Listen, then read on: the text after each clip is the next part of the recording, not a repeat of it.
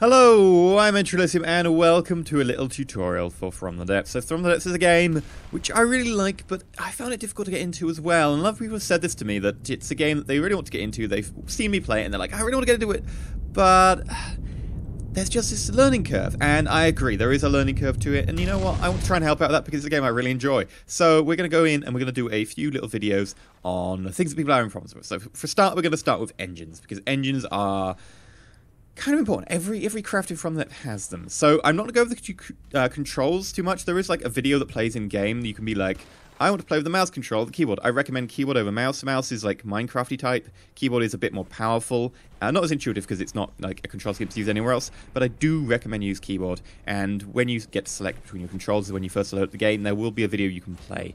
I recommend you play that. It's a very good video. It just tells you what the controls are. It should be good. I mean, if people are having problems with controls, let me know down below and I will go over the controls in the video maybe. But I will say them as we go along. So there are 3 different modes. Campaign, which is like a strategy and building thing, and you have to fight enemy forces. You have to collect resources to build the stuff to fight enemy forces. Story, which you do little challenges, like you have to fight this force and you can take your own craft in or use the pre-built. Don't use the pre-built, they're awful. Or vehicle designer, which is basically a sandbox with infinite resources. We're going to launch the vanilla designer. Yes, I'm going fast because I don't want to get to the engine, really. This is a raft. That is a beacon over there. We're just going to build on the little raft today. So I'm going to get stand over here, look the other way, and press B. And for simplicity's sake, because this rocking is going to get annoying, I'm going to press caps lock. This works in the vehicle designer. It does not work anywhere else. Caps lock allows you to levitate things and have them sort of fixed rotation upright. So E to open up the materials and building blocks thing. It makes sense, right? E for that? Yeah. Engine block. Engine block is like the mother hub of an engine. Now, there are a couple of types of engine. Electrical engine. The electrical engine basically creates power from batteries. Batteries are charged by a generator. Generator charges the batteries via a normal hydrocarbon petrol engine. So let's just assume that our petrol engines are what we're going to use today. I've never really bothered with electrical engines. I don't see the point unless you've maybe used them as like some sort of docking craft that has to be like a little drone that flies away from the mothership and has to dock for more power. But I can just see that going wrong, so I'm just going to use engines everywhere. So that's a nice little engine block we have there. And you notice that it's got this arrow coming out of it. That's the direction you want to put the crankshaft. Put the crankshaft down. You can put like multiple down. We're going to put 3. Because I'm standing in the 4th space.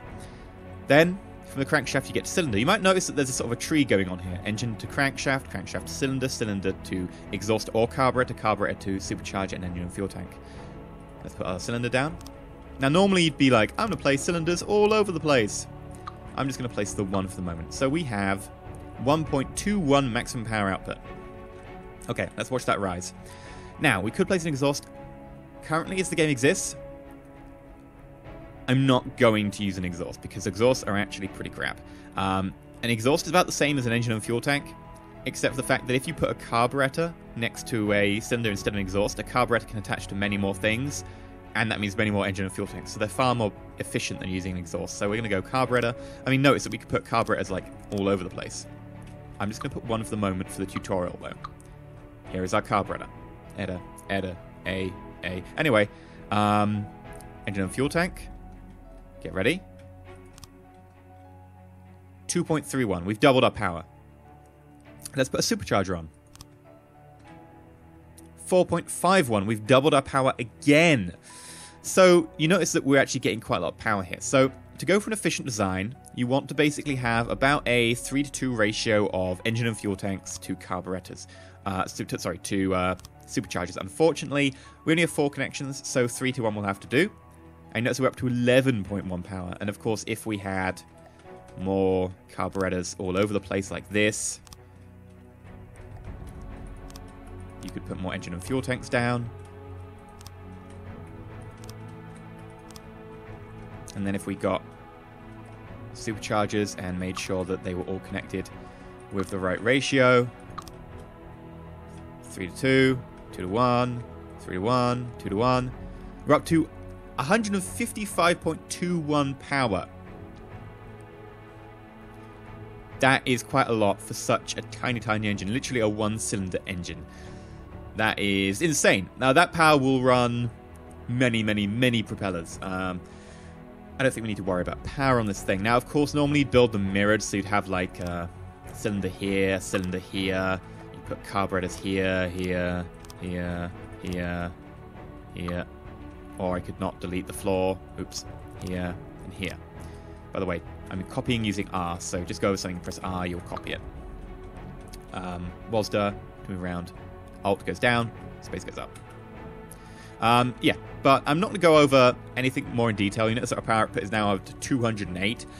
Power output for engines is exponential. Engines are an exponential function. That means that the bigger you make your engine, you'll get much, much more power. So 2 engines that are, say, 1 size will produce much less power than 1 engine which is 2 size.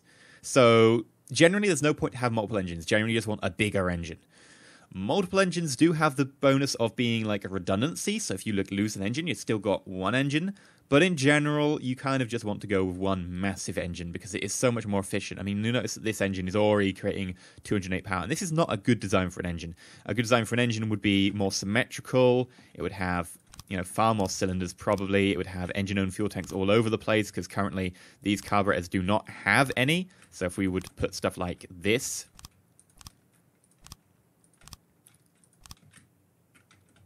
and there. You'd also want to put some superchargers on. I'm only really doing this very, very quickly and very roughly for these superchargers. This is not, you know, the ideal place to put superchargers. Let's put a supercharger on there, and we'll turn you back. I think this actually might 3 to 1, 2 to 1, 3 to 1. Yeah, actually, this is actually a pretty good engine. Surprise, surprise. And we're up to 620 power. For this little engine, I mean, it's not little in terms of the starter raft, but it's little in comparison to, say, a capital ship. This creates 620 power. That is probably plenty of power unless you're running something like shields or lasers. That's really insane. Now, to run a hydrocarbony, petrol-y, gas-based engine, it's not gas. I know the Americans call it gas, but I just want to kind of make sure that people understand that it's not a gas, it's a liquid. This is like a diesel or petrol engine. You want to have a fuel. So currently, if you look down the bottom right, you'll see we've got 853 power.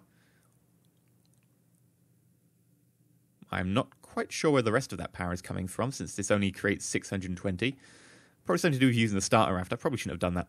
But this allows us to try and build it, you know, actually provide it with fuel, because it needs fuel. And if you look above that, it says little fuel tank, 0. We have no fuel. So let's go resources, fuel storage tank, and we'll place a fuel storage tank, and bam, we now have 1,000 fuel.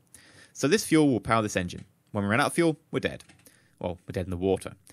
If we build a fuel processor, however, oil use per second, 10. Fuel created per second, 100. Power usage, 20. 20 power is basically nothing to us.